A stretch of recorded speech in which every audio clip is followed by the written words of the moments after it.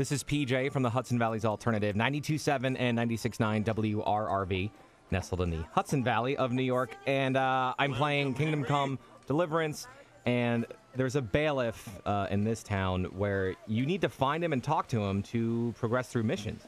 All right, simple enough, right? Where is he, though? The short answer is he's right here in front of the Rathause. This is where you're supposed to access him.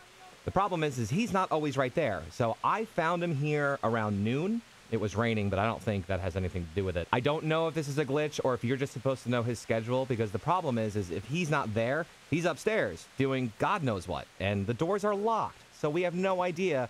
Like, I don't know. He might be going upstairs to watch more YouTube videos. I'm not sure. Did they have YouTube in 1404? Probably not. I tried to follow him. I was trying to get a little sneaky. Like, I already turned in my quest for Aquarius. That's when I found him, but that's a private area. I guess I'm not cool enough. I'm just some idiot that they gave a torch to. Said, here, go take care of our town. I'm not sure. So usually these doors are locked, and the first time I found them, I was just lucky enough where someone, like the blacksmith, walked out of that room, or another NPC walked out of this upstairs room, and I just snuck in through it, because there's no way you're picking this lock.